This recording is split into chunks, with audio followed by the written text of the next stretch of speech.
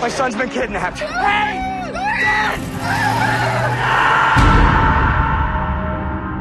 Whoever has my little boy, please don't hurt him.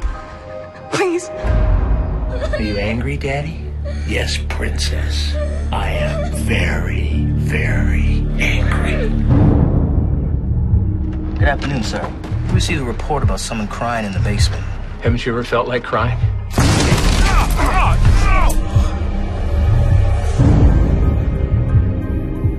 25 years to life? He could be out in 10 years. We failed our son. It was our responsibility to protect him.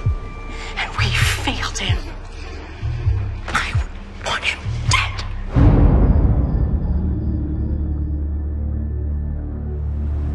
We've got to stay calm. Otherwise, we're not going to be able to pull this thing off. I'm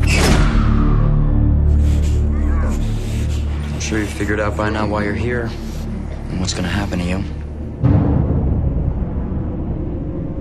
I can keep you alive for weeks. You're going to feel everything. From now until the moment you die. Here we go.